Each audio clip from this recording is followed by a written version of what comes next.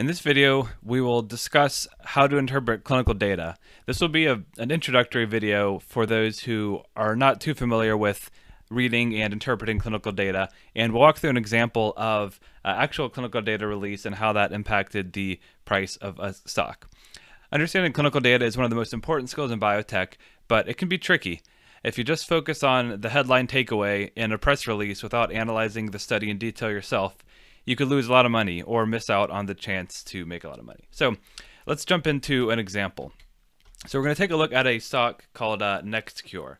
So this is a cancer company developing an immunotherapy, and back in November 2019, their stock tripled from a little bit under $30 a share to $90 overnight.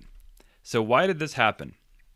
So if we go to the SEC Edgar database, we can look around and we don't really see any filings for November 4th or 5th, which is when the stock jumped.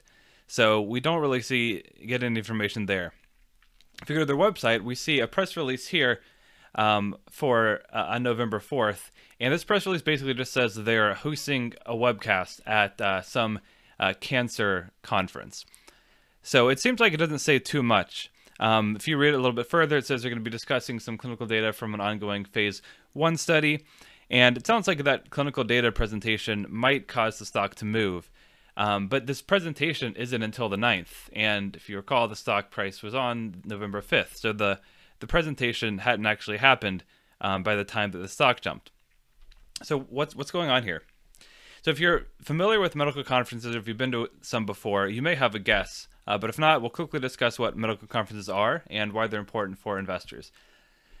So basically, medical conferences are generally organized by some sort of physician society. So ASCO is a big cancer conference. SITC is another cancer conference. ASGT. There's a bunch of other medical conferences organized by societies. And in these conferences, basically researchers, including companies, present new clinical data on various treatments. So it's a way for researchers to basically educate the clinical population on new treatments and how they might be useful in clinical practice. So this is important for investors because clinical data, as you recall, is the currency of value in early stage biotech. So any new clinical data release has the potential to move a stock price because clinical data determines whether a drug will get approved by the FDA, prescribed by physicians, and ultimately reimbursed by insurance companies as well. So these conferences are important to investors. Generally, they will companies or researchers will present kind of a brief presentation of ongoing research. This is usually before they publish the data in a peer-reviewed journal. And at the beginning of the conference organizer often releases abstracts. So an abstract is basically a summary of a study.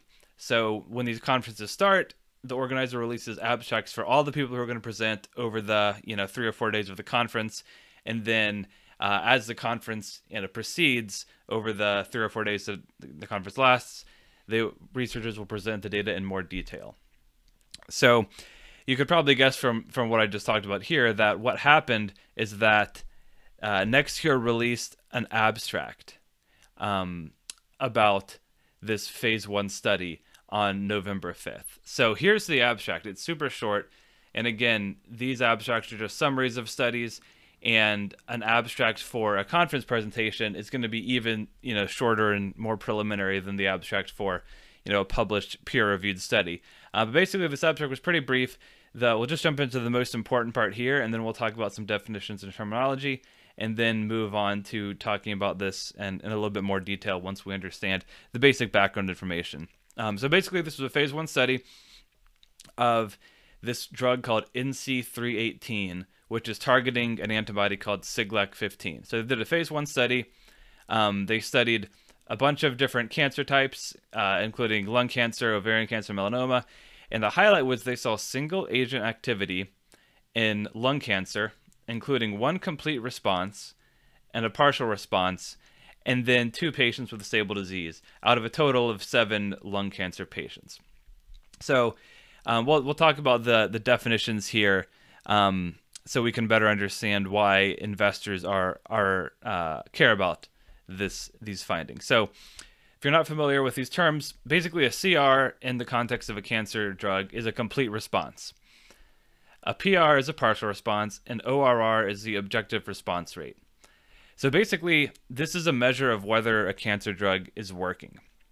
So typically you take a CT or some other scan of a patient at the beginning of the study, you measure the tumor lesions, and then at pre-specified time points throughout the rest of the study, you do another scan and you measure those lesions, and you see what happened after the patient has been on the drug for, a couple weeks or a couple months.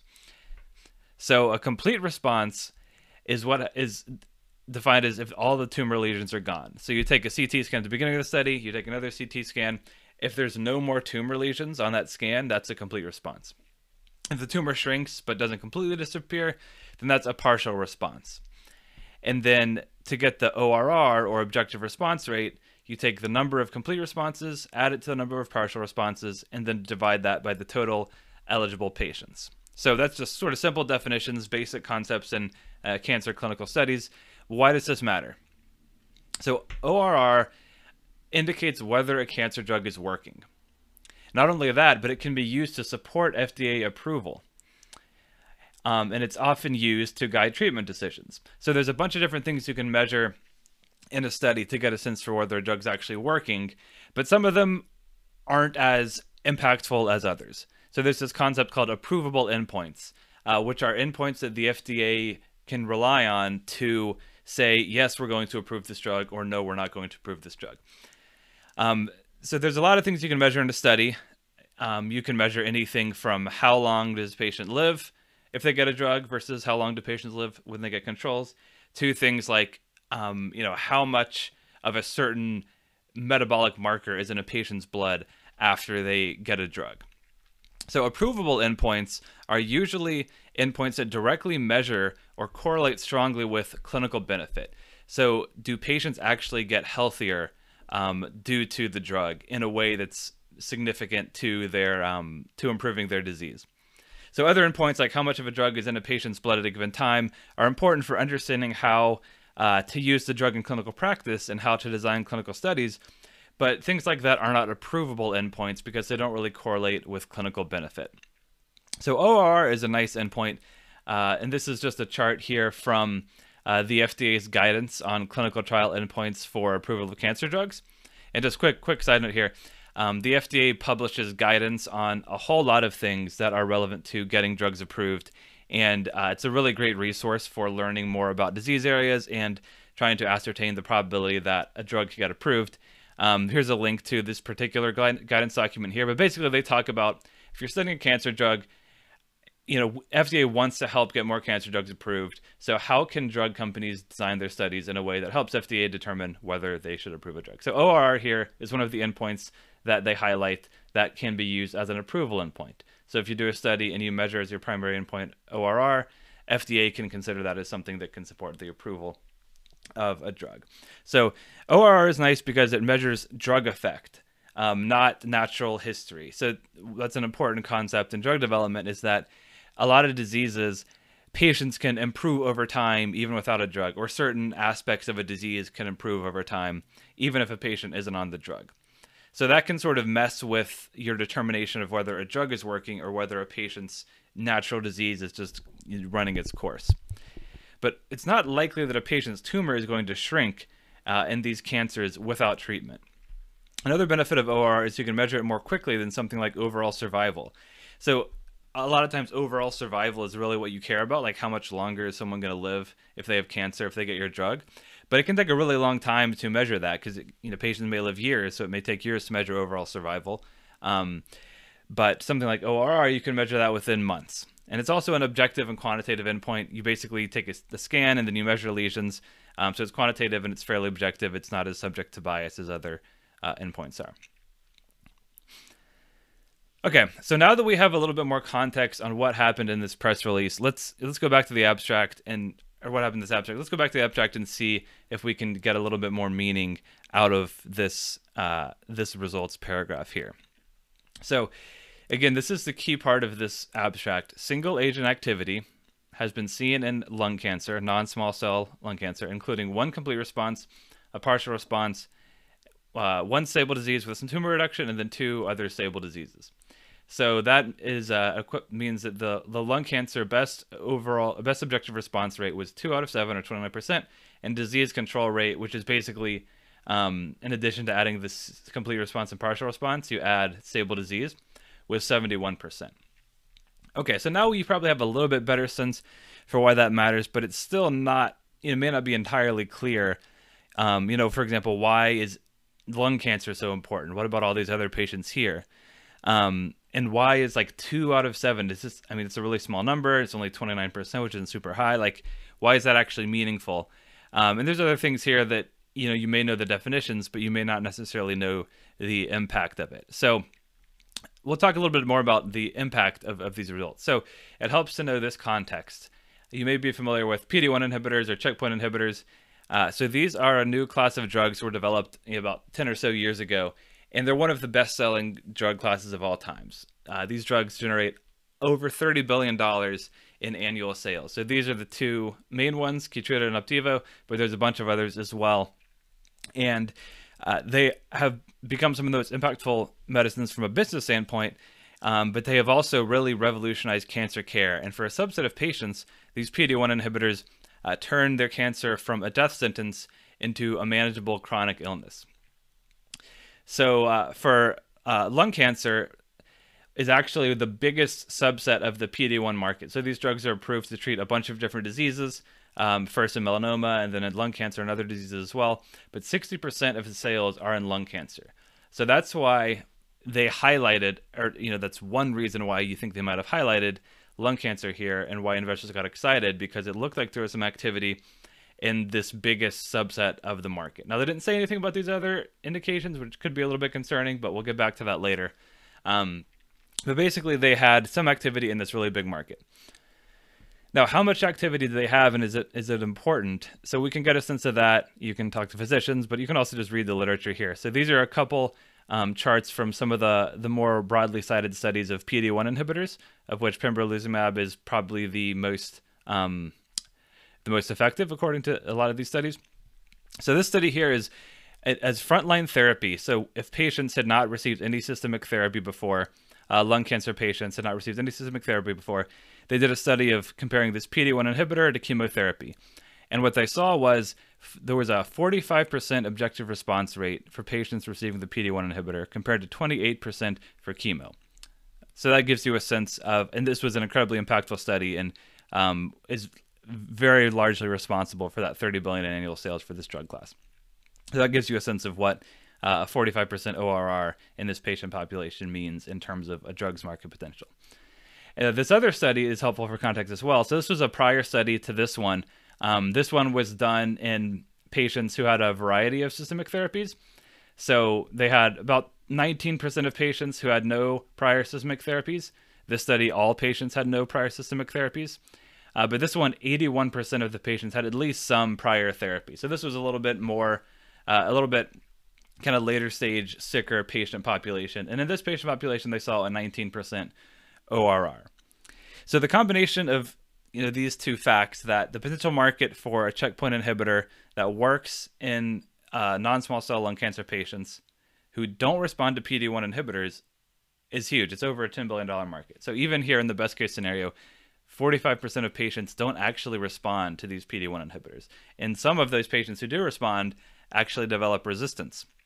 So this suggests that even though these PD-1s are great, there's still a huge market for patients who don't respond to these drugs.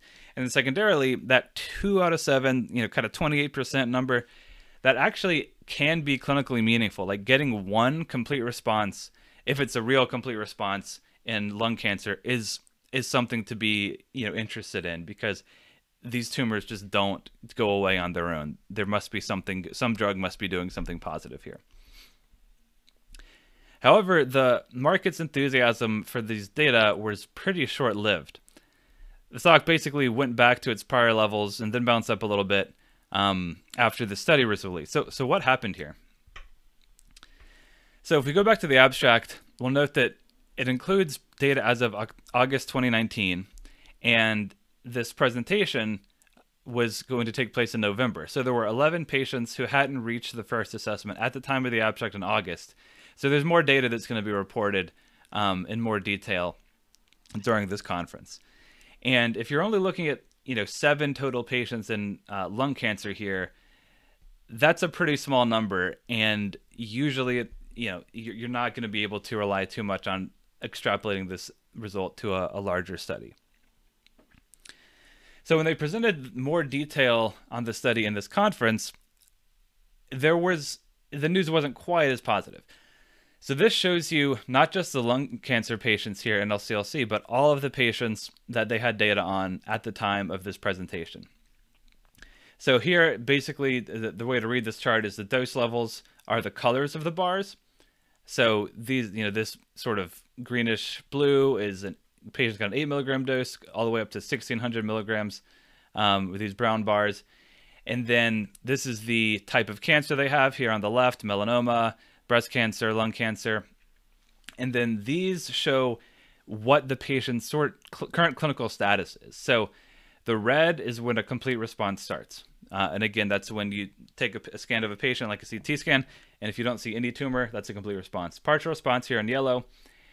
Stable disease are these green diamonds, and then progressive disease is these gray boxes here. So they reported in the abstract these two responses. And you'll note that no other patients had a response, a complete or a partial response, out of this whole data set. And only these two patients were in NSCLC, but no other patients with any other type of cancer had a response. So that's a little bit disconcerting, because it kind of seems like they highlighted the NSCLC not necessarily because it was the biggest market, but because they kind of potentially cherry-picked some of this data because this was the one particular disease that the drug worked in. If you zoom in, though, onto these patients, there's another sort of concerning finding, and that is that the patient who did have the complete response was on the lowest dose of the drug. So a lot of times you want to see a dose response. You want to see patients who get the higher doses have better clinical effect, because that gives you more confidence that the drug is actually driving the clinical improvement. If you don't see a dose response, then it can be a little bit fishy, and you need to look at the design of the study to see if there could be anything else that could be causing that response and confounding these results. So in this particular study, like ORR, natural history is one thing that you would typically look at if you see some response but doesn't have a dose response. But because of ORR is the endpoint here, it's probably not going to be a natural history thing, but it could be due to background therapies. So these patients were pretty heavily treated coming into the study. These patients had a median of 4 prior therapies, and 100% of them had received some sort of immunotherapy before. Now, that was by design. They're trying to develop a drug for patients who don't respond to PD-1 inhibitors, but if there's a bunch of different background therapy, it's harder to attribute a response to the treatment drug versus something else that's going on in the background. Now, I didn't see anything in this abstract that defined, whether these patients were still on these background therapies or what the washout period was or anything like that. So I'm not saying that this response was due to one of these other treatments they were on, but we can't really rule that out without knowing more information. And when companies, do things like only talk about NSCLC patients because that's where the only response they saw, you can't necessarily give them the benefit of the doubt when interpreting some of these results. So these two facts, the fact that there were no other responses besides these two in this broader population, combined with the fact that the patients who responded, had a complete response, was on the lowest dose, and then these patients with a higher dose, there was one partial response, but the rest of them just had progressive disease. And then when you add in these other patients, so you get to, I think, I guess 13 total patients compared to, or a valuable population of 10 compared to 7. The overall objective response rate drops from 2 to 7 to 2 out of 10, which is not quite so interesting. So overall, then one other thing. So there was the confirmed complete response. The patient had 3 prior chemo regimens, and they were on a PD-1 inhibitor as well, and they had stable disease with that drug and then progression. We don't really know anything else about that patient, like were they still on any of these drugs or what did their immune system look like. So it's we don't know exactly what happened here. You can't necessarily say that they didn't respond to the drug, but it's this is one data point, and it's not a perfectly clear data point, and there were no other positive data points like this in the study. So overall, when you take a look at this study in totality in more detail versus just the abstract, it doesn't look nearly as pretty. So the end of the story here, essentially, in July of 2020, so this was eight months or so after they had done this abstract and presentation at the SITC conference in 2019, they stopped the lung cancer program for this product in C13. So if you recall, the study that they were presenting here was a phase 1/2 study. So they had reported on some of the phase 1 information, but they didn't start the phase 2 part yet. So here they're basically saying that they're not going to advance the NC318 into lung cancer or ovarian cancer in phase 2. And at the same time, their chief medical officer departed, which is never a good sign. So it turns out that the initial hype around the complete response in lung cancer here ended up just being a false signal, and this drug is no longer being developed in that indication. So what are the takeaways here? And again, this is a very simple introduction to clinical data. We basically just looked at an abstract and then a couple slides of a conference presentation. And when you're actually analyzing a full clinical study or looking at a publication, New England Journal of Medicine or something, there's going to be a lot more complex considerations. But this is just an introduction to some of the pitfalls and challenges associated with interpreting clinical data. So obviously, be careful when you're interpreting data from small studies. It's in this market, there's a lot of excitement around, 1 or 2 patients with a great response. And in some cases, it can actually be incredibly meaningful, a sign that the drug is working. But you really have to be careful about what the patient population is, what the natural history is, other treatments, what endpoints are measuring. You just have to pay a lot of attention to other factors when you're interpreting data from small studies. Uncontrolled studies as well. So the study NXTC did was an open label study, meaning that the people knew what drug the patients were getting, and there was also no control in the study. So if you do have a control, then that can help to control for some of these other factors that might confound the results. But there's no control in this study, so you have to be extra careful when you interpret it. Same thing for randomization. This was obviously not a randomized study as well because all the patients got one drug, but that makes it harder for you to draw firm conclusions from studies because there's just so many other variables that come into account. So even if you don't have if you have a study that's uncontrolled, not randomized and small, in this market, people do draw conclusions from these, and sometimes rightly so, but you really need to pay attention to things like the natural history, the other therapies the patients were on, the specifics of the patient population, understanding, how these patients progress through disease, what other treatment options are available to them, how disease progression is measured, how clinical outcomes are measured, what's important to patients in terms of their, livelihood and healthiness, and just be very careful and do a lot of research when you interpret this data. And then another thing that's an important takeaway here is that one other sort of tool you can use to help increase or decrease your confidence in whether a particular clinical outcome is attributable to a drug is just seeing a dose response. So if one patient, if a group of patients get like an 8 milligram dose, and then another group of patients get a 100 milligram dose, you would expect to see the patients with the 100 milligram dose have a better response on whatever clinical endpoint. And they may also have, worse safety outcomes if the drug has some adverse effects. But seeing that dose response helps you better have more confidence that the drug is actually doing something for these patients. And then the overall takeaway here is that the market is not always right. And companies are often, to use sort of a nice word, optimistic in how they interpret and report their data. Another thing I didn't mention is that the lockup period for NextCure was, I think, on November 11th, the date they released the abstract. So the company had gone public earlier in 2019, and usually when a company goes public, insider shareholders, so people who owned the stock when it was private, after the stock goes public, they can't sell for like 180 days.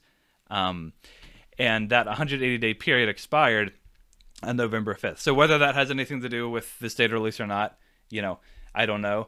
But companies do have a certain set of motivations that are sometimes aligned with investors and with patients, but sometimes, you have to be careful that the incentives of a company may sometimes influence how they report things. So hopefully was helpful. Again, this is a very basic intro to interpreting clinical data. This is really geared towards people who don't have a lot of experience analyzing clinical data before, and we'll get into some more interesting topics on this subject later, but I think it's important to have some sort of basic foundation for understanding and analyzing clinical data. And hopefully this short abstract demonstrated some of the pitfalls to you of that are inherent in analyzing clinical data. So thanks for taking time to watch the video, and we will see you next time.